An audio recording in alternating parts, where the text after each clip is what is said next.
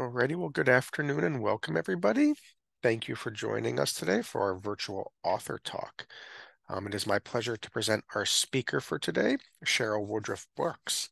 She has an MBA and MA and completed her first book, which is the subject of today's talk, Chicken Bone Beach, The Pictorial History of Atlantic City's Missouri Avenue Beach in 2017, which was nominated for a 2017 Literary Award with the Schoenberg Center in New York City.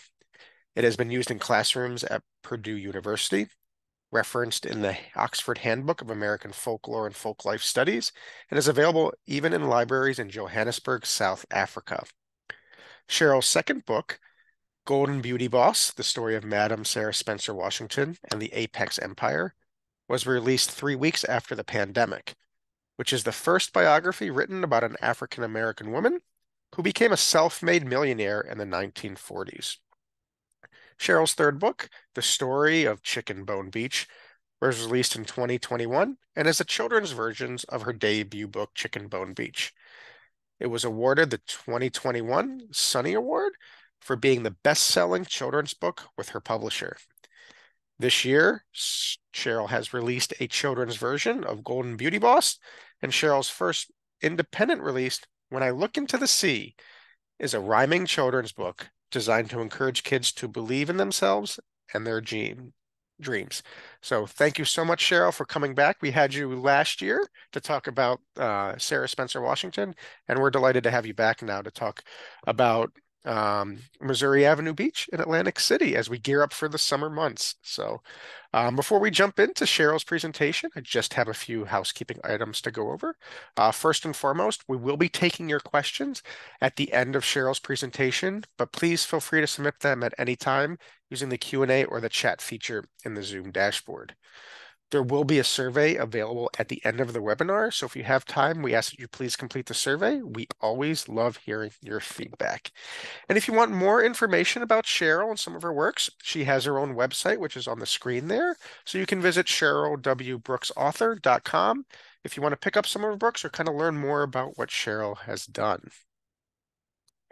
One last thing before we jump into Cheryl's presentation, I just want to do a brief overview of the Zoom dashboard. This is what your dashboard should look like if you're using a PC or a Mac. If you're using a mobile device, the dashboard may look a little bit different, but all the features will still be there. In the bottom left-hand corner, you will notice your audio settings. You can check here if you're using an external listening device, such as a headset or earbuds, to make sure that everything is connected properly. At any point during the presentation, if you run into any issues, there is a raise hand button here in the middle. You can click on that. That'll alert me, and I will send you a message in Zoom and hopefully be able to solve any problems that you're having. And as I mentioned before, if you have any questions, please feel free to use the chat or the Q&A buttons. That'll send me them and we'll address them at the end of Cheryl's presentation. So that is everything that I have for you. So it's my pleasure now to turn it over to Cheryl. You have to unmute yourself. There we go. Thank you. And thanks so much for having me again, Andrew. It's really a pleasure and an honor to be informing an audience of a little piece of American history. So welcome everyone who's here. I'm so grateful you tuned in. So you've kind of already got an intro about me. I really don't need to say much more. So let's get started. You can go to the next slide, Andrew. So I'll be talking about Chicken Bone Beach. And this is the book that Andrew referred to that you can most certainly purchase on my website and on various sites out there. This book was my master's thesis. I attended Penn State, Harrisburg, and got my master's in American Studies. And of course, I had to write a thesis. I had no idea what topic it would be, but sometimes things come to you. So the summer of 2014, I was visiting a girlfriend in Philadelphia, and we walked past a gallery. We saw this picture. of people on Chicken Bone Beach in Atlantic City, and through the window saw that there were about 20 more photos. So I said, let's go in, let's check this out, because I'll be very honest, rarely have I seen historical images of my race looking so happy and having so much fun and so many smiles. So that's what really tweaked my curiosity, wanting to know, where is this place? And I know these pictures, could be 40, 50 years ago. And so that's what drew my attention. I didn't think much of it after that visit. I bought a few postcards. I went back home that summer. And when I returned to school in the fall, it just so happens that the American Studies Eastern Conference was being held in New Jersey. And there was a call for papers about history in New Jersey. And I remembered those postcards. I said, I'm going to do it. I'm going to do something on that. And that's how the whole Chicken Bone Beach became a part of my own path. You can go to the next slide. So here's a picture of Chicken Bone Beach, probably in the early 1900s. And just to give you a bit of a backdrop, how did African Americans end up living in Atlantic City to begin with? Well, there was a slave owner, a Dutch slave owner by the name of James Soma. And he was curious about this area that is now called Atlantic City. At that time was called Absecon, which means the place of swans. It was named Absecon by the Lenape tribe of Native Americans who were residing there first. But people that lived in the area began to hear about this really beautiful area and were curious, as James Soma was. So what he did was he gathered a group of his slave women and said, if you create a path for me to get to Absecon, when you get there, you are free. So I really find that fascinating, that the migration to Atlantic City, or what became Atlantic City eventually, came to pass by a way of earning freedom. I just think that's just a fascinating little piece of information. But also, during the early 1900s, Atlantic City became more of an integrated city. Blacks and whites lived on both sides of towns. They're kind of split up by the train tracks. They call it north side and the south side. And the African Americans lived on the north side of the tracks, and most others lived on the south side. But in the early beginnings of Atlantic City, Blacks and whites were integrated, attending the same churches in some cases, owning property on both sides of town, and having their own businesses. Now, there weren't a lot of skills for African Americans once they were given their freedom, but they did find trades that they were very good at, like repairing shoes, for example. So people were, and then let me back up for a minute, and also African Americans who were listed in the Army and in the military in general. They had a source of income as well.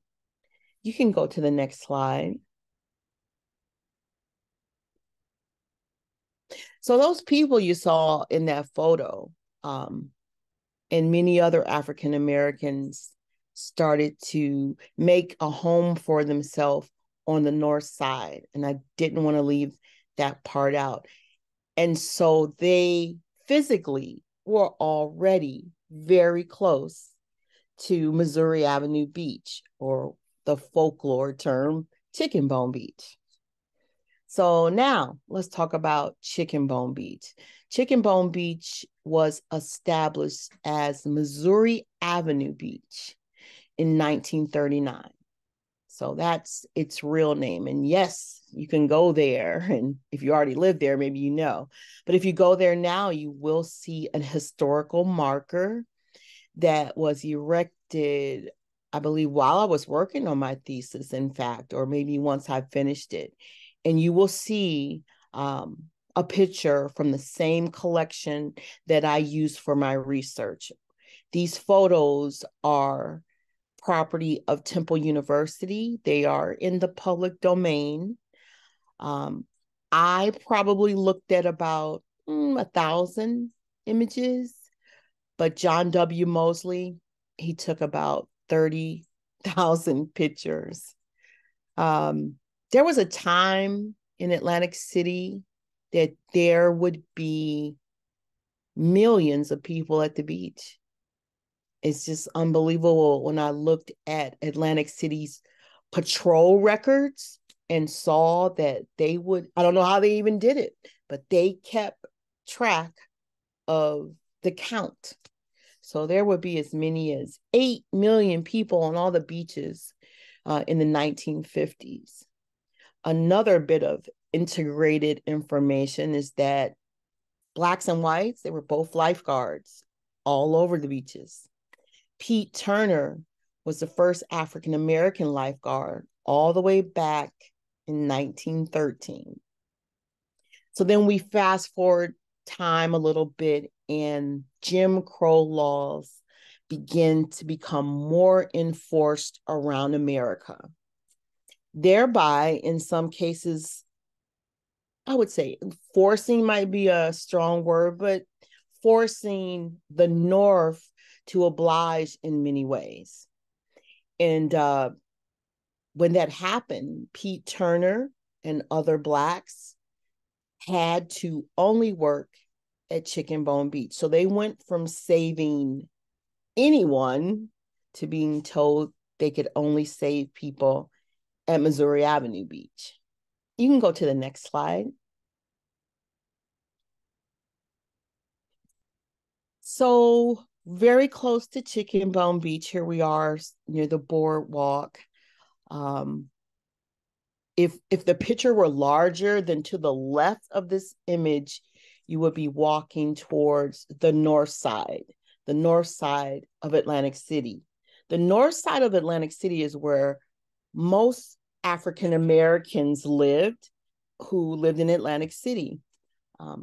They could not live anywhere else.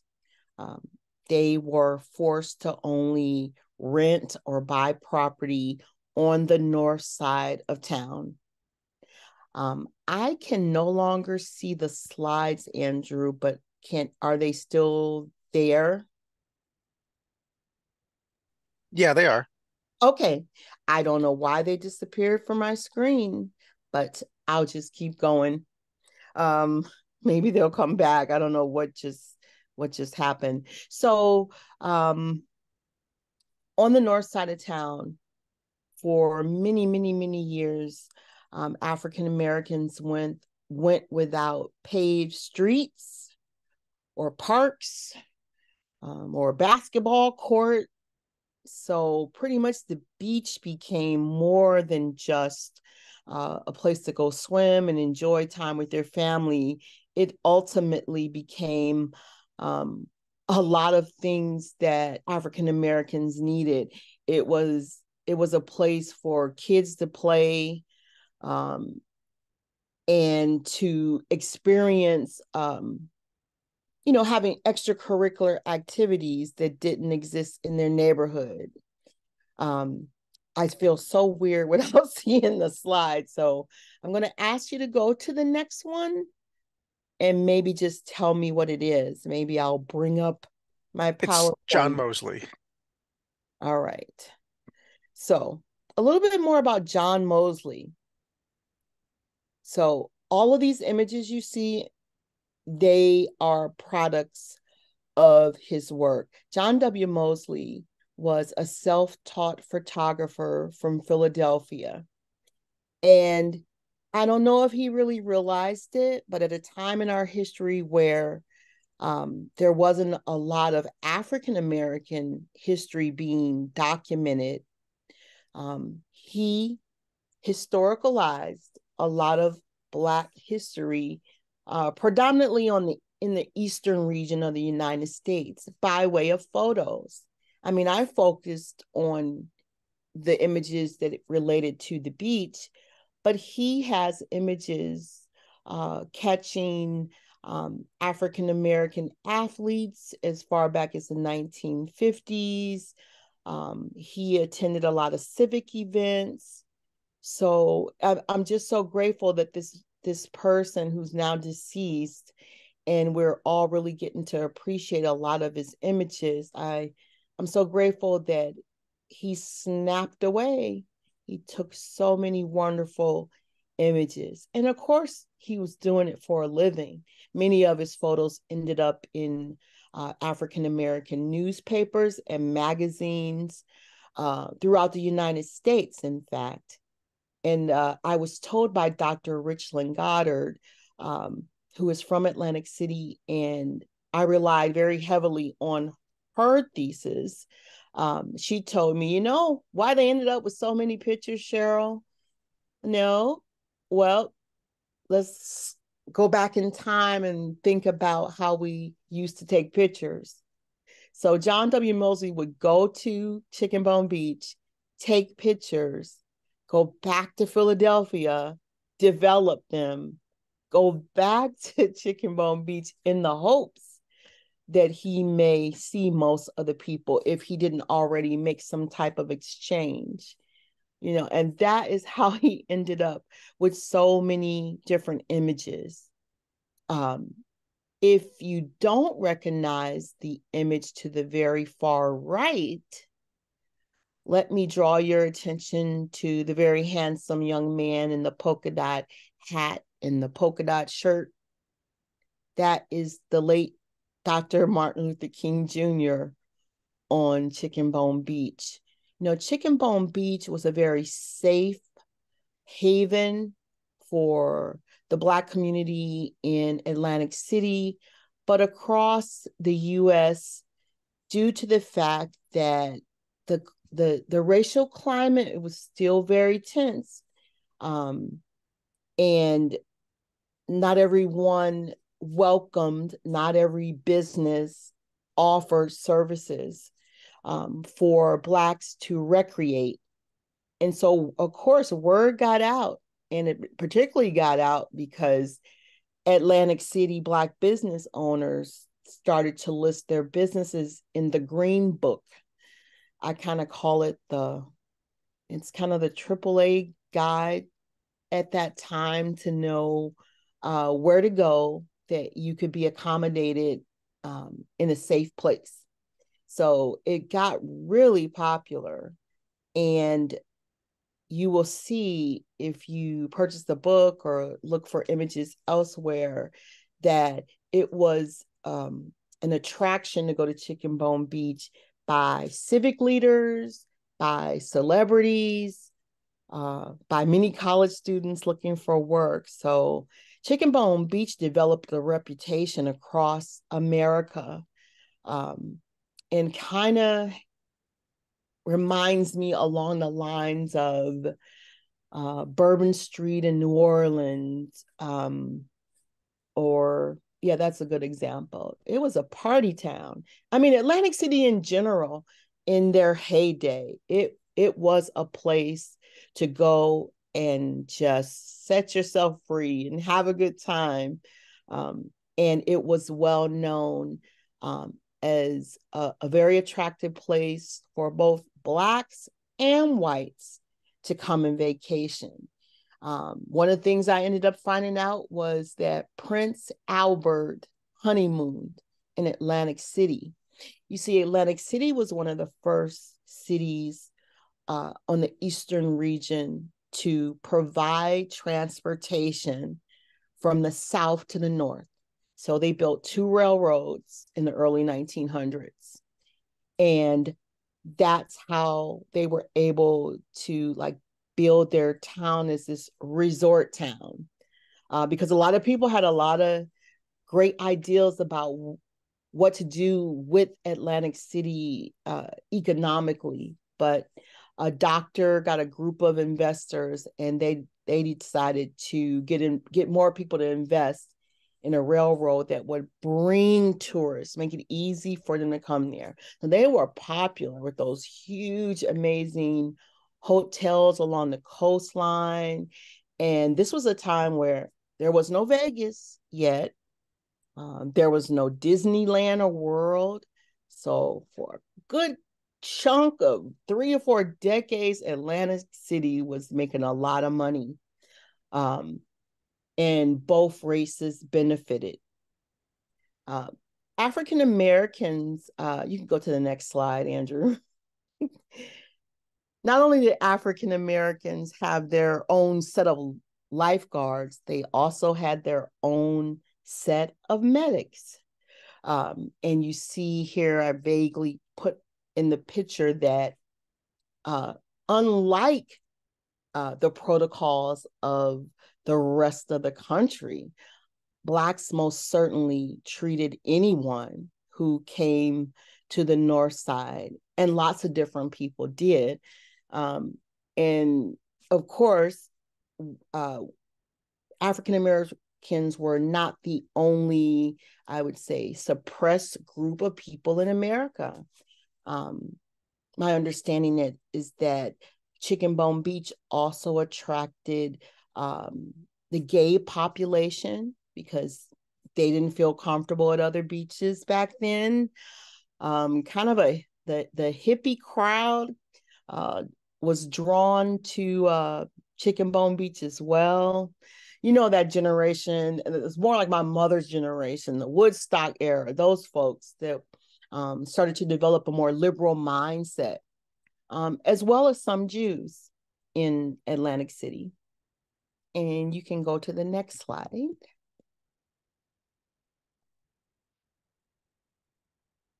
Are you there? Yep, from servants to eye candy. Okay, that's right. I can't see it. So whites began to travel to Atlantic City and enjoy the beautiful hotels and the extraordinary boardwalk.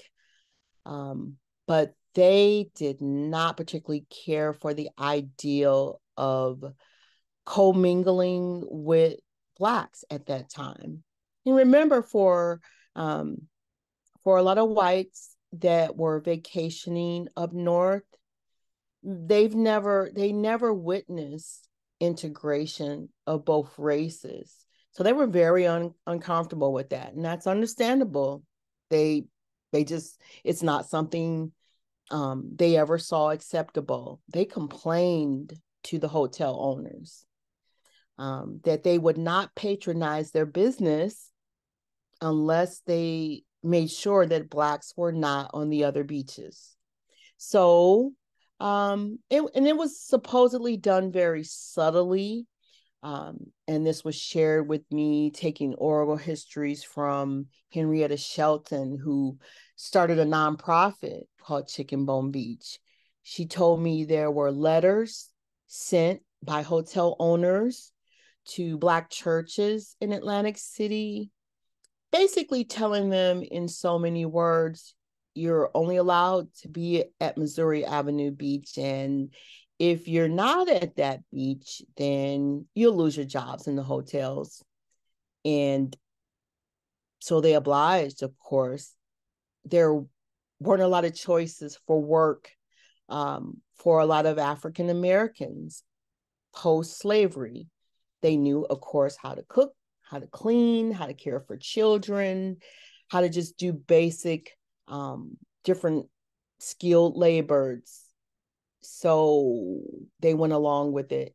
But I like showing this picture because it does show how at one point in time they were African Americans were employed at these hotels, and then it came a day when they started to become entrepreneurs. African Americans in Atlantic City by the 1940s had opened roughly 235 Black owned businesses. and mostly out of necessity.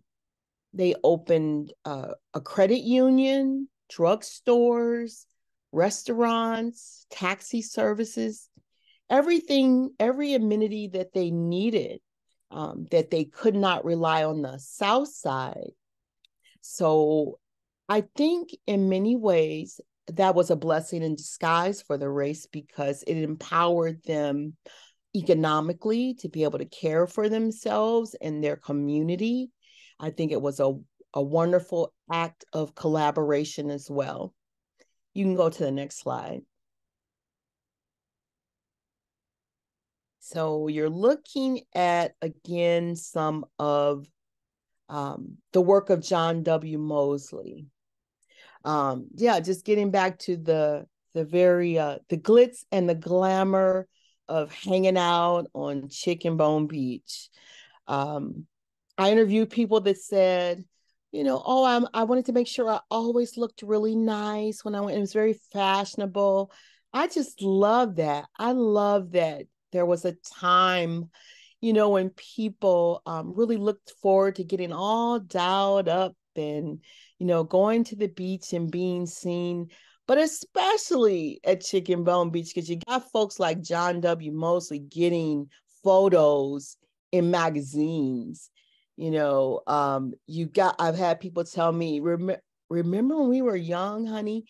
And I believe they ran into Muhammad Ali on the beach and he picked her up. So the one woman told me how when she was a little girl, she ran into Muhammad Ali and he picked her up on the beach. So it was like Hollywood, little Hollywood in New Jersey, being at Chicken Bone Beach.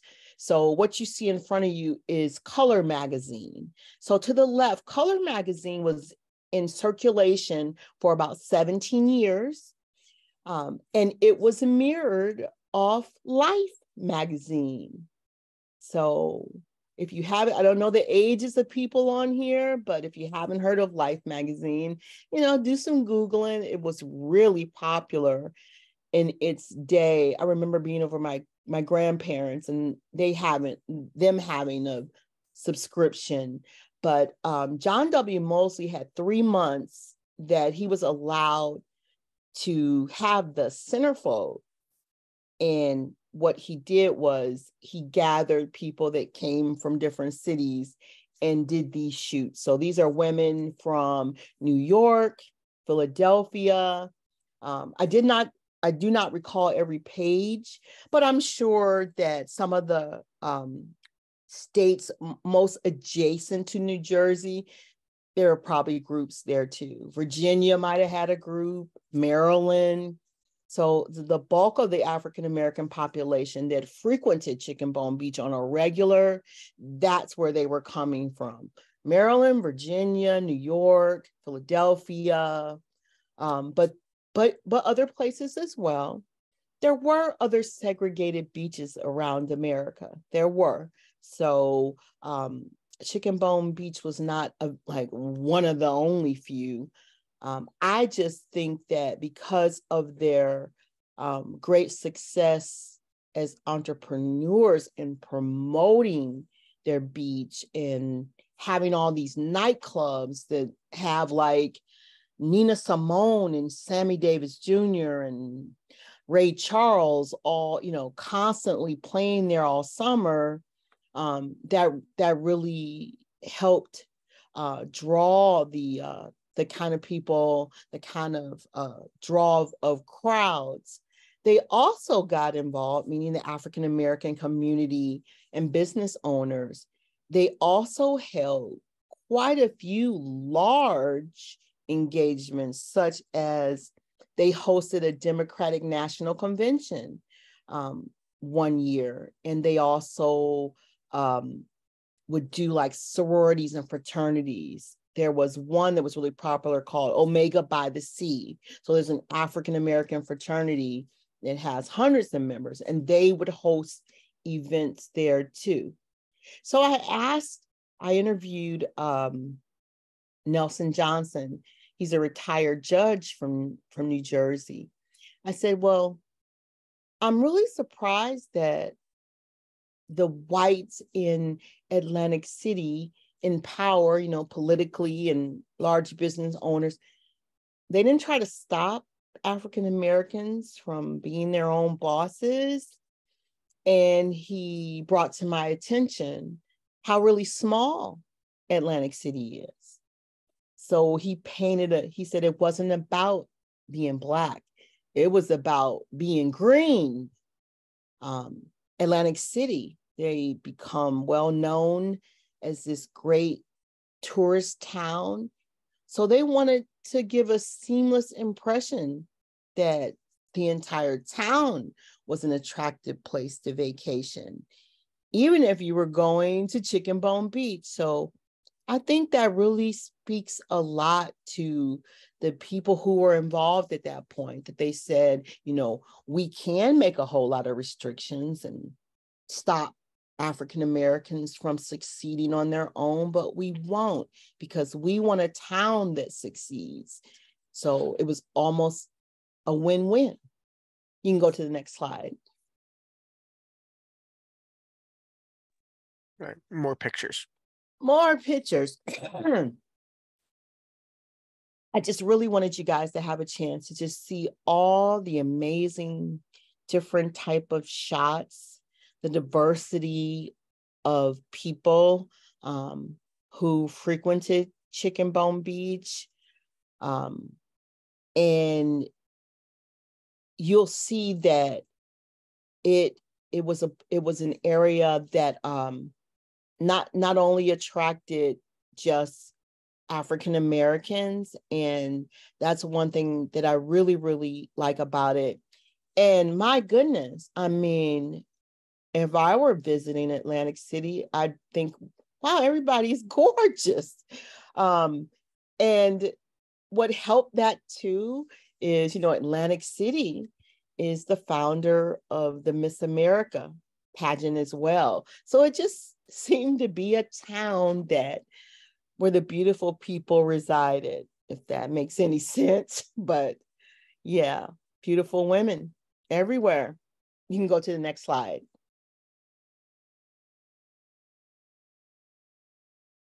We're at the jazz club. So I just want you to see too. These are my 1970s hippie crowd over there on the left. But also on the right is Club Harlem. Club Harlem was one of the most famous nightclubs in Atlantic City on Kentucky Avenue. And when I tell you that the nightclubs in the Chicken Bone Beach area were so popular that there would be crowds, lines of people wrapped around the corner waiting to get in. And they were Black and white, because the commonality was jazz music. Whites love jazz music, Blacks love jazz music. And that sort of boom, that just broke the color line. That not just, a white person here and a white person there, but a long line of whites all waiting to get in to see one of these shows. And entertainment was such a huge success that people like Sammy Davis Jr., he gave 5 shows a day. He did a breakfast set, lunch, brunch, dinner. Wow, and it carried on like that for a while, for decades. Chris Colombo, you'll see his name on that picture. I might as well mention him since his name is there. But he's a native Atlantic City person, very famous drummer who is now deceased. I did read his oral history that he gave to the Atlantic City Free Public Library. He had a lot of great opportunities and was discovered, tapped by Frank Sinatra himself. So he worked a lot with Frank Sinatra, along with other really well-known jazz artists of the day.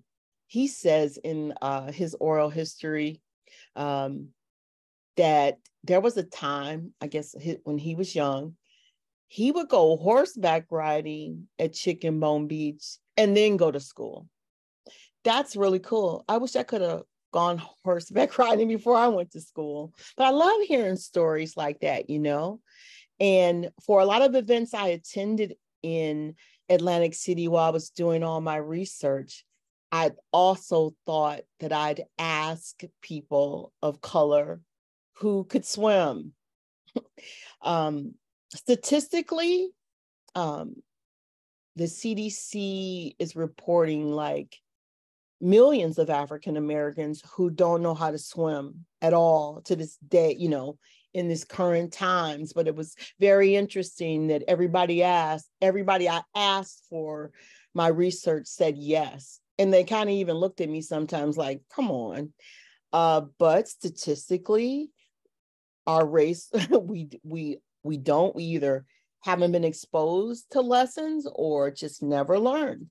But Blacks in Atlantic City, they told me they surfed, they swam, they knew they were lifeguards, and I was so pumped to hear that.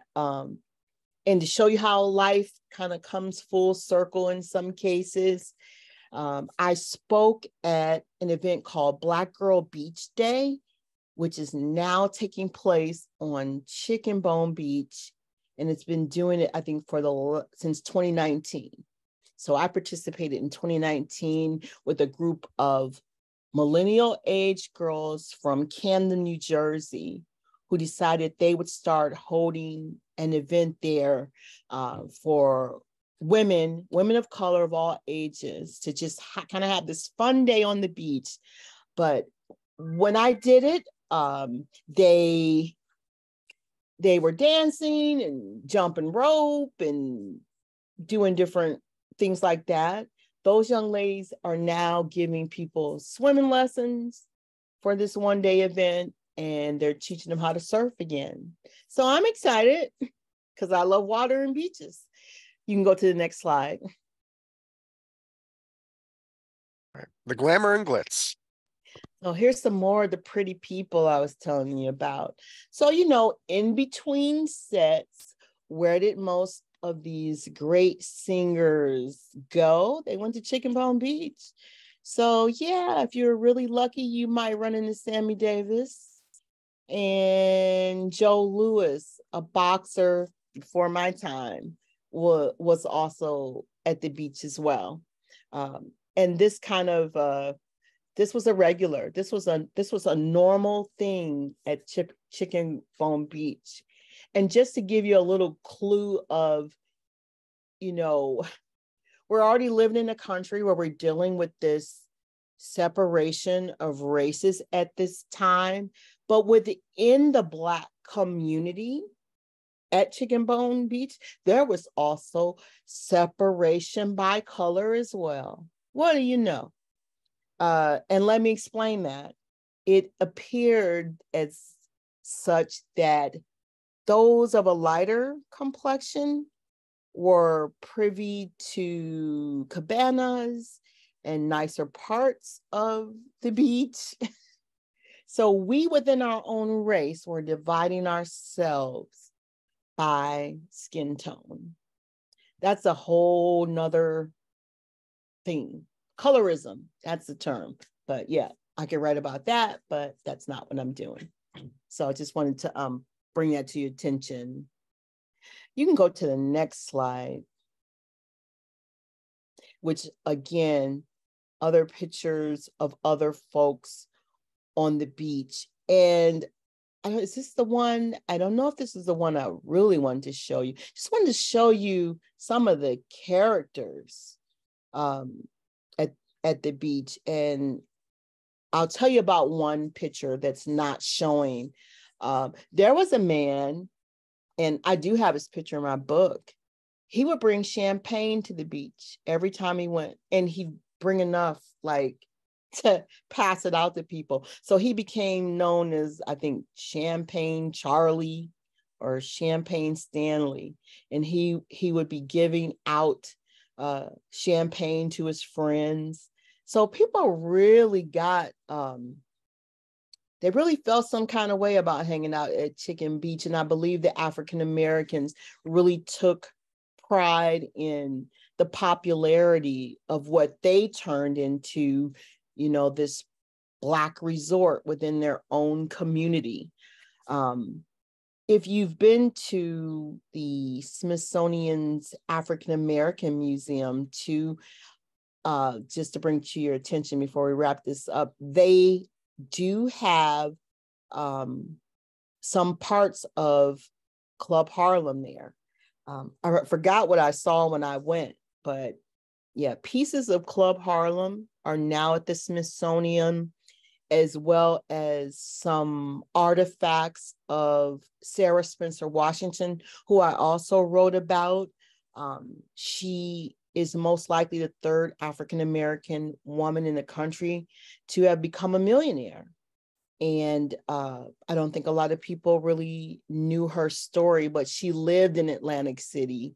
So she was another really impactful piece of this northside community in Atlantic City, because she was a job creator in the probably the largest way of most businesses. She opened up a manufacturing plant. So she employed in the 1940s like 200 employees, all working in her plant. And she was just a very generous, philanthropic woman as well. She rented a plane and had coal coupons flown and just dropped off over Atlantic City so people could warm their homes in the winter if they couldn't afford it. Not just in the north side of town. She had the planes fly across all of Atlantic City. So I love hearing that part about her as well.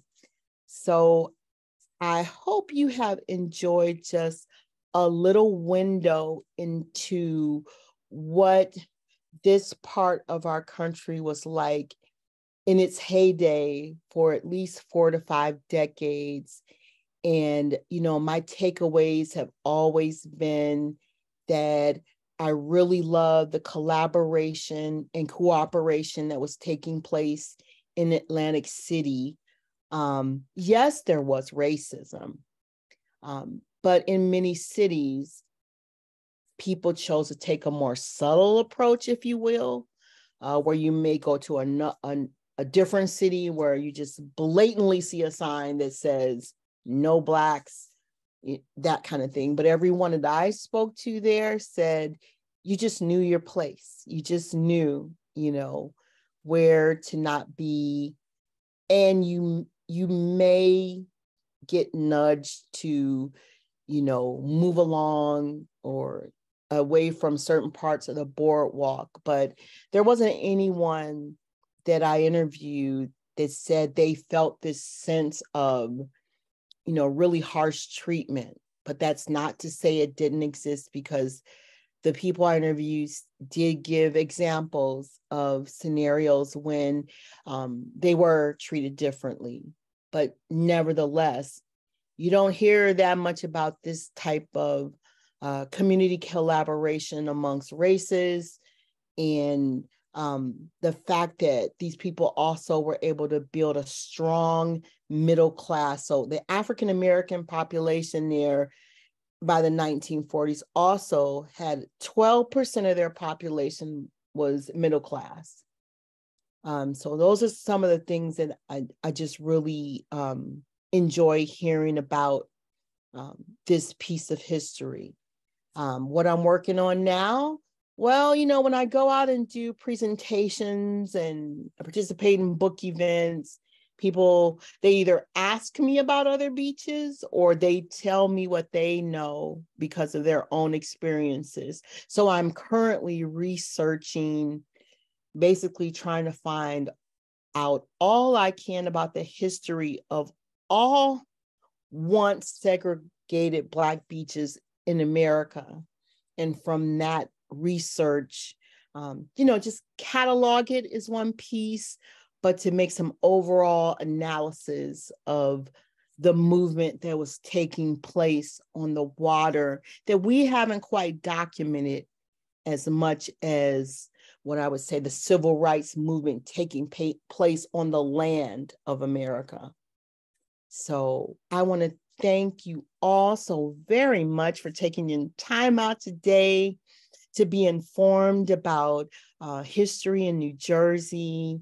And I'm on all social media. Please feel free to follow me at Cheryl W. Brooks. That's my tagline for Facebook.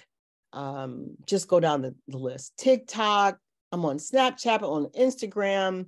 You know, you got to be everywhere. So again, thank you. All right, thank you so much, Cheryl. If anybody has any questions, please feel free to submit them via the chat or the Q&A button, and we'll be happy to address them. All right, let's see what we have. Sorry if I missed this. Why was the beach name changed specifically to Chicken Bone Beach? Where did the new name come from? That's a very good question. I'm asked that question a lot. So let's just clarify that the actual name of Chicken Bone Beach is Missouri Avenue Beach. You're not going to, well, you will, I don't know if it comes up on any kind of maps now, but it's Missouri Avenue Beach. The name supposedly came from beach workers who clean the beach at the end of the day. And it had to do with the fact that Blacks were not allowed to patronize any other restaurants on the boardwalk. So they bought their own picnic baskets to the beach. And supposedly chicken holds up better in the heat than a lot of proteins. So yeah, Blacks were taking their own food with them to the beach, and it just turned out that seagulls, they like chicken bones. So I think, you know, some, of course, made it into garbage cans, but a lot of times I'm sure people just threw the chicken bones down. And so when it came time to just do that sweep over the sand, the workers were finding all these bones, and they started to call Chicken Bone Beach, Chicken Bone Beach. And there's another Chicken Bone Beach in Pensacola, Florida. Don't know how they got their nickname, but it would be pretty amusing if it came about the same way. But it's folklore. I will say too, as I interviewed folks, that there were pros and cons about that name. Everybody wasn't excited about that name. Some were offended. But I went with it because once I met Henrietta Shelton and I saw that she had embraced that name and she grew up there. And of everybody I ever interviewed, no one was more pumped and enthusiastic and just a burst of positivity about Chicken Bone Beach than her. So I said, hey, if she loves it so much, so do I. All righty, let's see what else we have. I'm a graduate student from Penn State and saw your article in the Penn State University Alumni Magazine. Congrats on your book. It is wonderful. Do you sign copies of your book? My 8-year-old daughter loves your book. Oh, I sure do. You can get a signed copy when you buy directly from my website, because that's inventory that I physically have here with me. So, yep, CherylWBrooks.com. There's hyphens between the W and Cheryl. But yeah, if you buy directly from me, I'll be happy to sign it. If you want to mail your book to me that you already have and you want it signed, email me. Let's figure something out. Oh, let me give you my email. Cheryl at CherylWBrooks.com.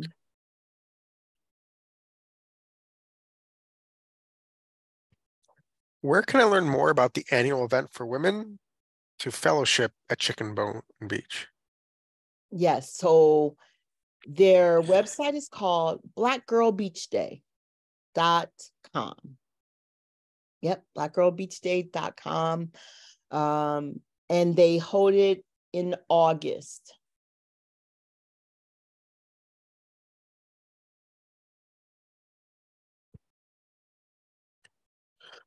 Was Chicken Bone Beach a sign of pride for the Black community at the time? I believe so. Um, you know, there were there were African Americans in the 30s and the 40s who were also entrepreneurs, who were going to college, things of that nature. But um, I think what was good for them as a community is that they could take pride in the fact that they built this, from the ground up for themselves. And it ended up being, a blessing to their race. So absolutely, they were proud.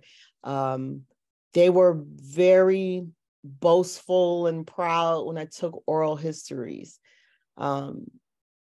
Wherever I went with my recorder, my microphone, everybody wanted to give their version of what their childhood was like. And so, yeah, the bulk of the people I talked to, you could see the pride beaming in them when they told me, yeah, my mom was a showgirl, or my dad owned a restaurant, and so came in, and so yeah, they did. It definitely,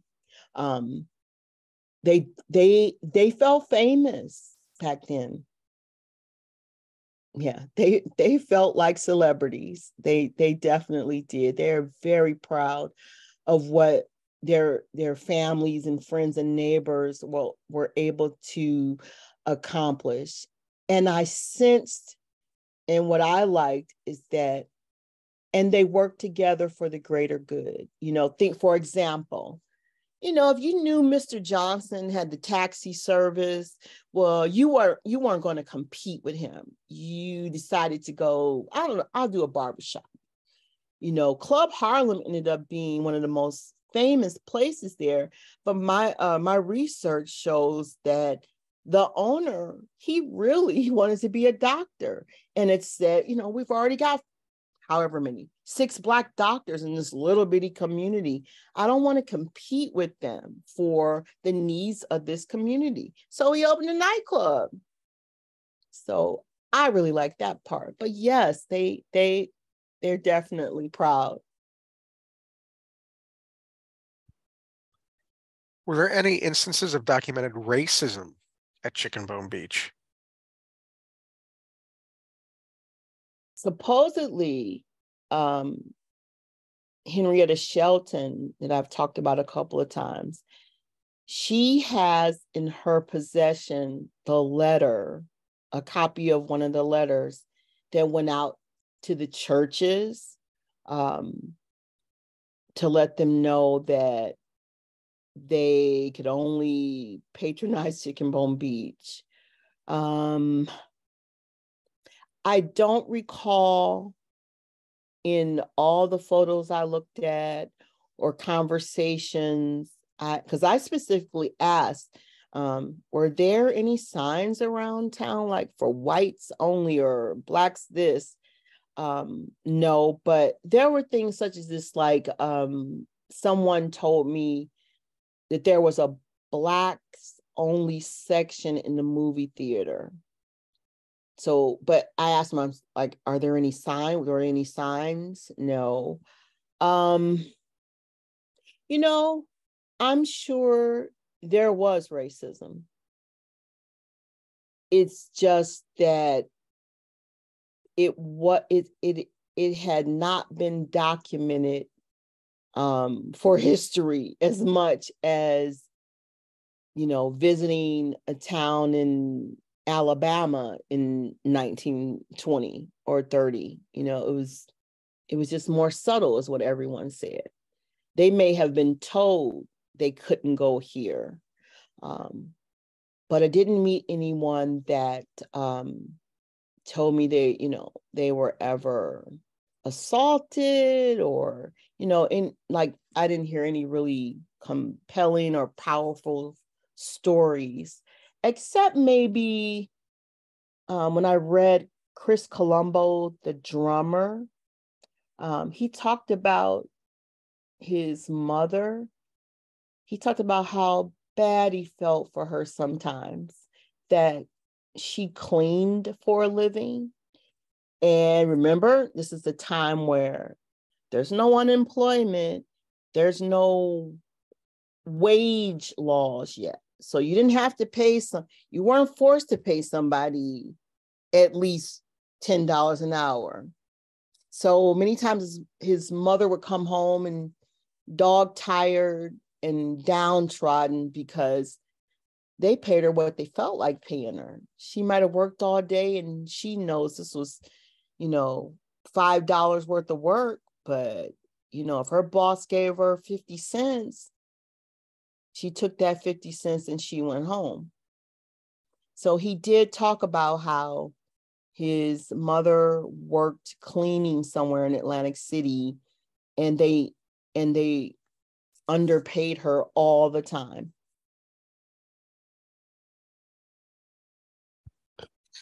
What was the most fascinating part of the research that you found for this book?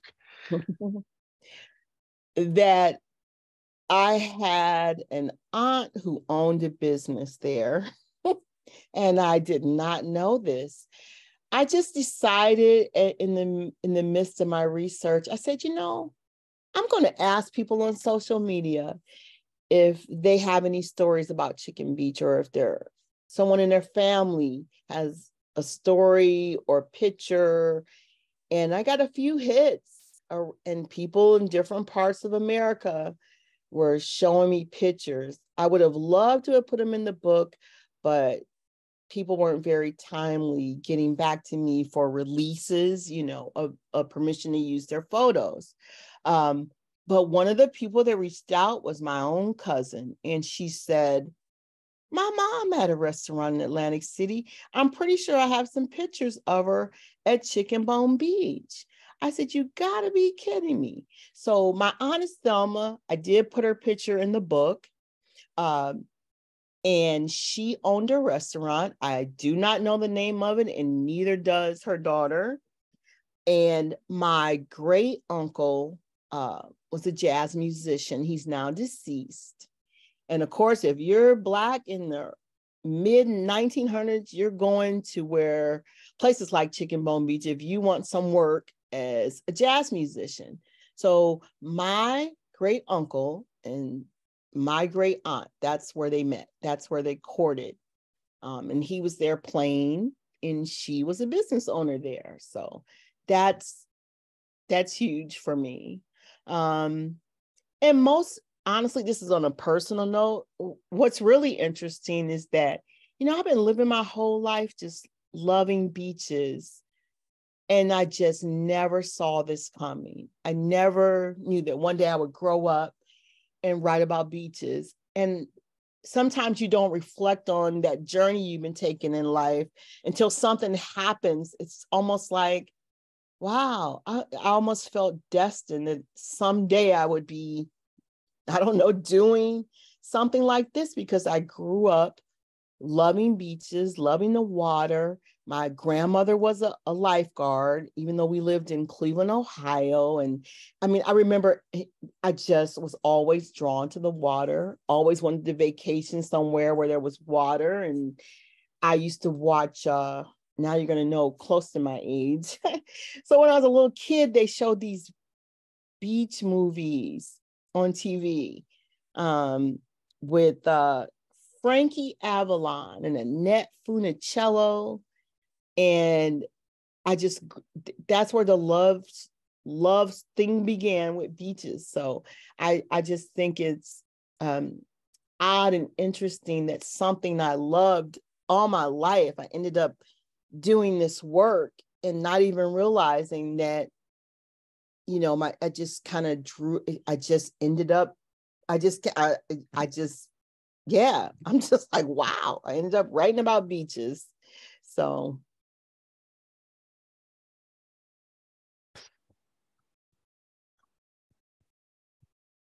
How big was Chicken Bone Beach in the culture of the time? Big as in Like, popular? yeah, did it influence any cultural Ah, things? oh, that's a really good question. Um,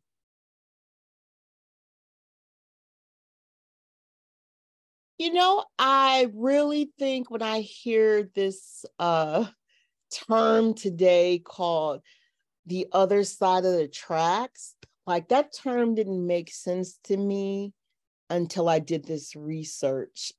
I don't know if you ever heard that phrase about being from the other side of the tracks kind of thing, but um, Atlantic City was really split racially by the tracks. And so a lot of times when I interviewed folks, they would be making reference to the other side of the tracks. So maybe from a linguistic standpoint, they may have filtered that saying in their own way.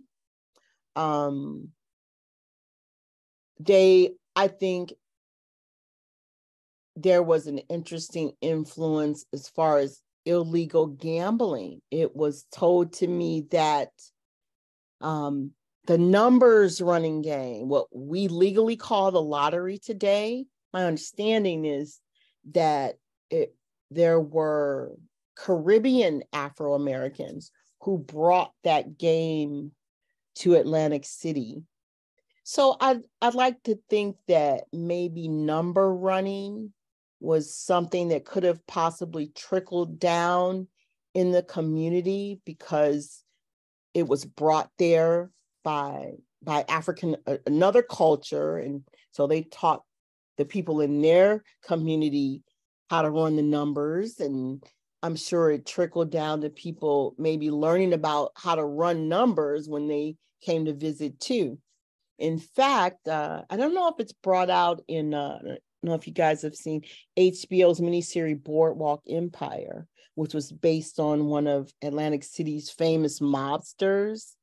But I was also told in my oral histories that African Americans brought the number running game to Atlantic City, and those people in power with money approached those African Americans and said, hey, you guys are making a lot of money off of this number running thing, and we want in.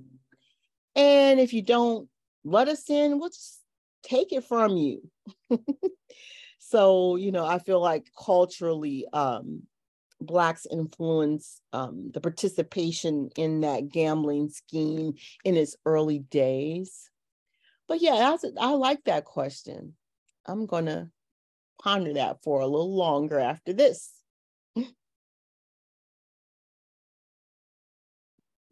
Any more? I don't. I These are don't. good questions. Yeah, I don't see any more questions. If anybody does have any, we'll give you another minute or two to submit them. I think we just got one. How much of that area is still Black owned? Recently has come to light about a lot of communities where Blacks thrived and then lost their business through fire, etc. Oh. I do still frequent Atlantic City quite often, and there are still some Black business owners, but none still in existence from that particular heyday of its time. Most of those businesses are not there because, you know, there's a number of things that were transpiring in America. Once the Civil Rights Act was passed, many people left Atlantic City, both white and Black. A lot of Blacks who were in a position economically, they finally wanted, you know, to rent or own a much larger place because from an income standpoint, Blacks in Atlantic City back then, they were stacked on each other like sardines. There were a lot of apartments. There wasn't, you didn't see neighborhoods with, a garage and grass and yard. So people wanted to finally, have their piece of the American dream, white picket fence. So they left. And when they left, they closed their businesses. And when people were free to go everywhere, they weren't necessarily choosing to go to Chicken Bone Beach anymore. So a lot of the businesses closed as a result of the severe decline in tourism in Atlantic City. I've been to a few Black-owned businesses there, restaurants in particularly, but I am not aware of like fires or any current events of that nature.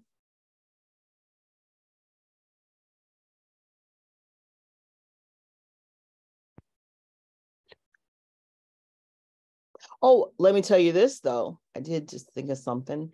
There is another Chicken Bone Beach within Atlantic City. And I say that to say that is in some ways a cultural thing. And let me explain. So, yes, Blacks still go to Missouri Avenue Beach as any race. But a younger generation, like maybe Blacks in their 20s in Atlantic City in 19 and 18, they picked a different spot to hang out. So they still hang out on the beach in Atlantic City, but they are sitting on another spot on the beach somewhere, I don't know where. And they call wherever it is they're gathering. I heard they call it Little Chicken Bone Beach, but it's funny how the name took on its own life. So it's not, there's a physical Chicken Bone Beach, and apparently Chicken Bone Beach is wherever Blacks are hanging out in the moment. So young people, they don't want to hang out at Missouri Avenue Beach. They want to hang out somewhere else, but they're taking the name because this is where we Blacks are hanging out now. This is Chicken Bone Beach. So I thought that was interesting.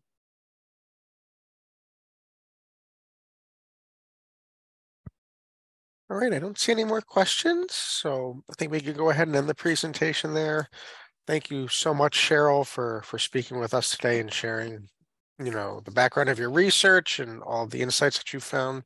We really appreciate it. It's my pleasure. And again, thank you all for attending today. I hope you found this informative and kind of a look back in history that we can all appreciate, especially, being in New Jersey. So again, if anybody has any further questions, you can please contact Cheryl at her information on the screen there. And I'd just like to thank everybody for attending. Be safe, be well, and hopefully we'll see you soon. Thank you.